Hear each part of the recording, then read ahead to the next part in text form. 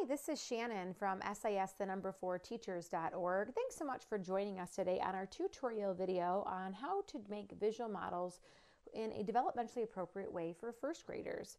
We're going to be talking about a problem that we have the label PWS. What that stands for is we're going to model a part-whole subtraction problem in a really great developmental way with a scaffolded journal using visual models to help students with comprehending a story problem.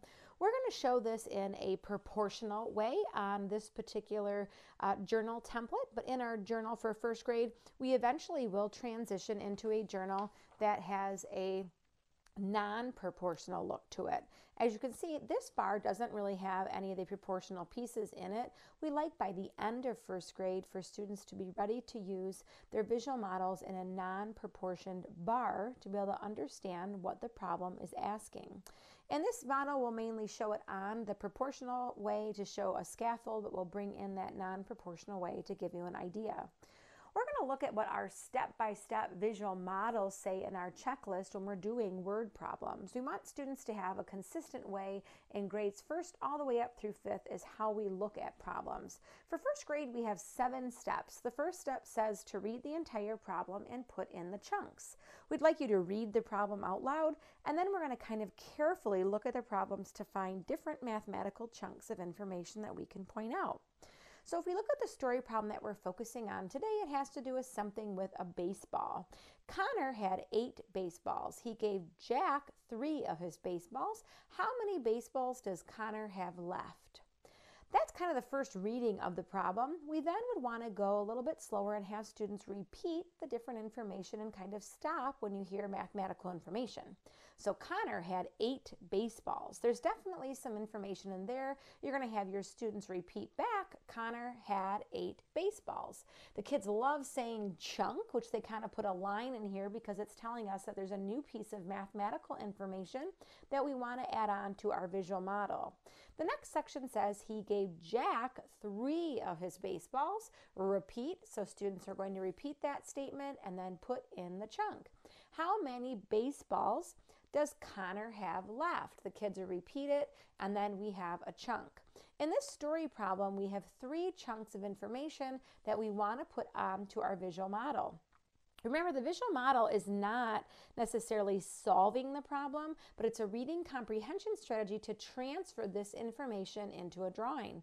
In first grade, this might seem kind of simple, but as the problems get harder, Connor might have 88 baseballs and have given away 32 of them. So these can become more complex. So let's go back to our step-by-step checklist and put a check on that we have our first problem, our step done where we've read the entire problem, we've put in chunks. Step 2 in our visual model process is to rewrite the question in sentence form with a blank space for the answer. Oftentimes kids want to rush into, do we add, do we subtract? We want to slow this process down because we're not going to start talking about computation until step 6. So let's go back to our journal and take a look. We have on our scaffolded part here a sentence form that really is filled out for first graders. Throughout the school year, you might start to leave other blanks to see, are children really taking a look at what this question is asking and getting into the story to see what it's asking us to solve. How many baseballs does Connor have left? So this reads, Connor has baseballs left. Means we don't know. That's what we're solving for.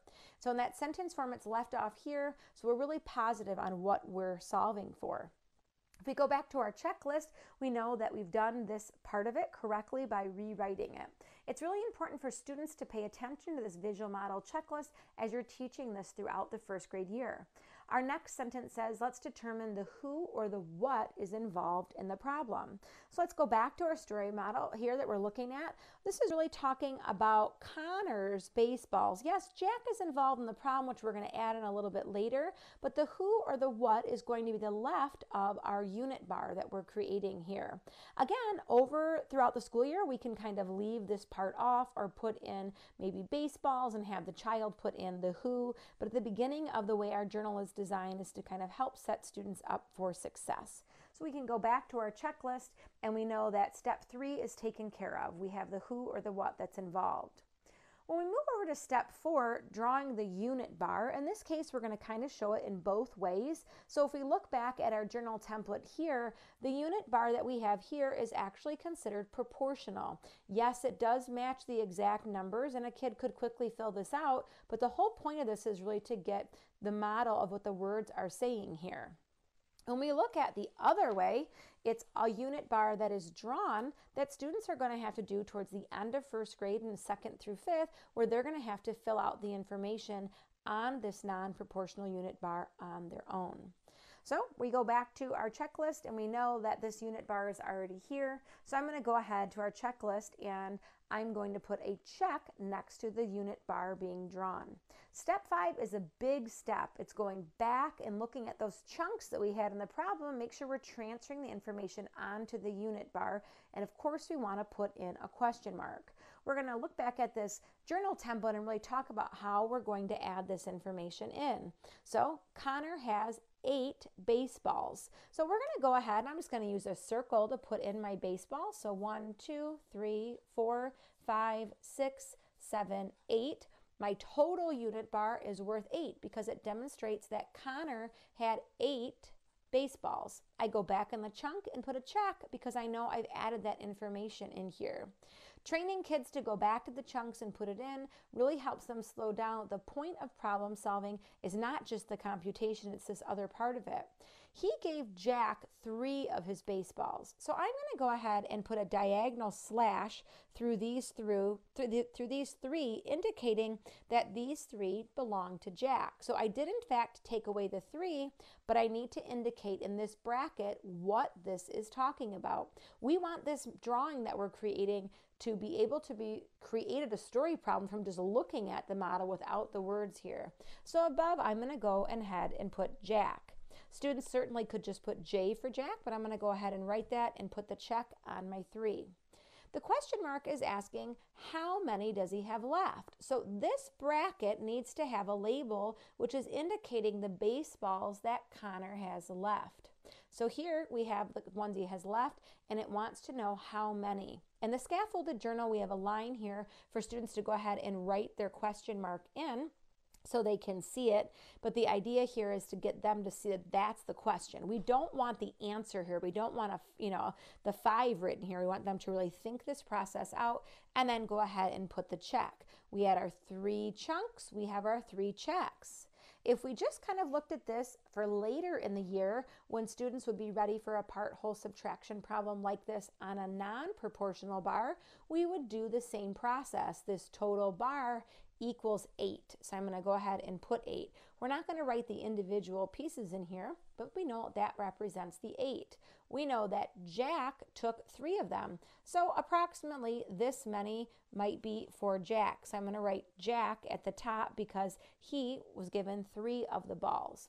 This box here represents how many is left. When we do the non-proportional bar here, we can go ahead and put the question mark in. So again, if students are a little bit further on in the year, you can scaffold to this non-proportional bar.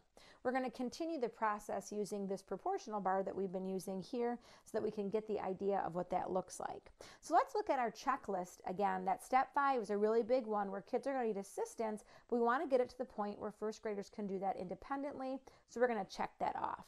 Now it's time to solve. It's time to do the computation to correctly compute and solve the problem. On these scaffolded mats, of course, kids can just look up and tell us the answer. But when we head back over to the journal here, we want to look at what computation is sort of happening. So maybe the child wants to do a number bond to kind of show what's happening. They might want to do a number sentence that says Connor started off with 8 baseballs. He gave 3 away to his friend Jack, and he's left over with 5. Students might also do a number bond showing the total and that he had, the part that he gave to his friend, and the part that he has left. Kids could also draw a picture of this if you wanted to show that pictorially, but the computation is just really seeing that they understand the process that kids are going through in this. As kids are learning part-whole subtraction, maybe it's part-whole addition or part-whole missing add-in, you want to teach them in a certain way, but then also mix it up so that kids aren't always just going, oh, I just subtract. Now that we have the computation done, we can go ahead on our checklist and look at number 6, how it says correctly compute, and we can check that off as well. Our last part is that sentence form that we created at the beginning to make sure we're answering the problem properly. We can go in and write the answer in the sentence and make sure it makes sense. So over here it says Connor has baseballs left. We've shown here that he has 5 baseballs left. So that can go inside of the answer here. Remember, this isn't just a spot for kids to draw the picture and to solve on. It really has to look at what the question is asking. So as we look at these journals, we have lots of different videos that you can check out on our YouTube channel that has an example for first grade for part whole subtraction, part whole missing add-in, part whole addition, and we'll also do additive comparison on there. You might want to look also at our Math for Little publications that would come before this in kindergarten to scaffold with quick draws before we're going to come to this point. So I'm going to go back to that checklist one last time and have successfully completed all 7 steps to our step-by-step visual models for word problems.